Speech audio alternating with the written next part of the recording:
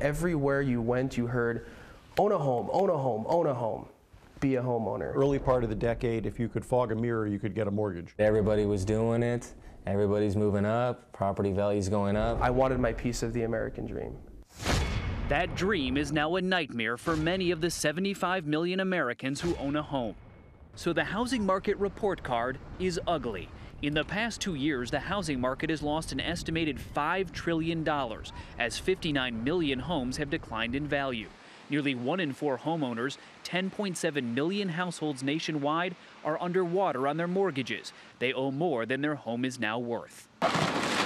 The housing market is so bad in California that a bank demolished 16 nearly completed homes because it was cheaper to knock them down than to finish them.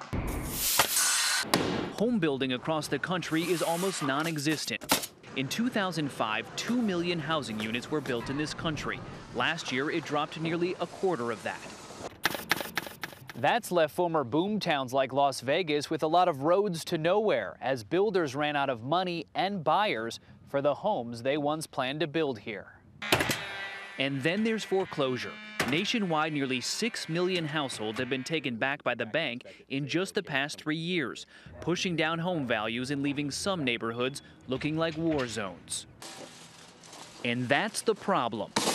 People are still losing their homes, preventing a housing market recovery. Disaster is not too strong a word. Crisis is not too strong a word. All of those risky loans banks gave to homeowners are still wreaking havoc. I was 9 months pregnant, just crying, going, what did we do? Jessica and Aaron Jenkins got in way over their heads when they bought their 5-bedroom dream home in Corona, California. It cost them $700,000. They paid $2,800 a month on their interest-only loan, never touching the principal. It was a lot cheaper than a 30-year fix. We can afford it, so that's why we did it. But this year, their loan would reset, adding $1,100 to their monthly payment. In the next 2 years, nearly 361,000 loans will reset nationwide, increasing mortgage payments by an average of $1,000 per month. That's why a record 3 million more foreclosures are expected in 2010. Today, the #1 cause of foreclosure is unemployment. 15.3 million Americans are now out of work. 27-year-old C.J. Mueller bought this house in Phoenix for $210,000, but then he lost his job. He tried to get his bank to modify his loan. Instead, he just got his foreclosure notice. I, a single man, will no longer own this home as of March 16, 2010 at 10 a.m. President Obama's mortgage modification program aims to permanently modify 3 to 4 million loans by 2012. So far, they've fixed 66,000. They want banks to speed up the process. But unfortunately, it's all been lip service and little action. Until the administration gets tough on lenders, we're still going to see huge amounts of foreclosures. Banks say they are simply overwhelmed, and some people are beyond help. I gave up. I don't care anymore. Take the house. And the solution for many is to just walk away. Some experts say it may be better to cut your losses and ruin your credit in the short term than to pour more money into a bad investment. I paid $210 for the house. The house is worth $90,000. Would you keep the house?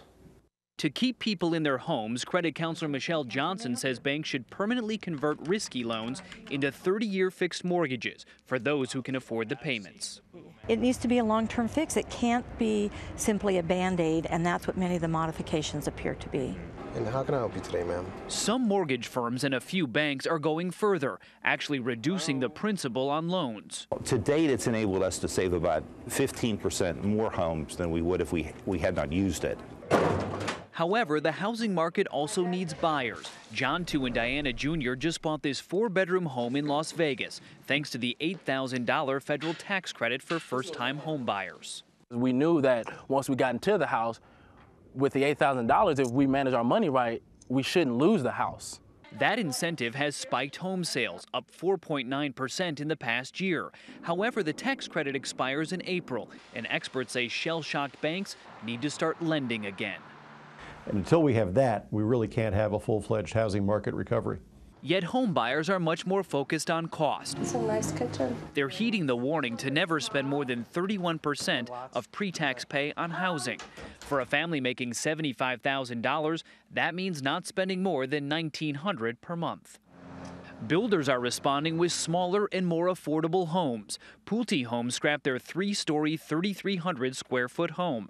Now they sell a 2-story, 2,000 square foot home, chopping the price tag in half from $400,000 to $200,000. The larger homes and the price points and the square footages we were selling at just weren't selling like they used to. In Phoenix, Philip Beer is buying up foreclosed homes, giving them a major facelift and energy-saving upgrades to make them affordable. In this home, he lowered the annual utility bill from $2,000 to just $400. Let's make our existing homes better.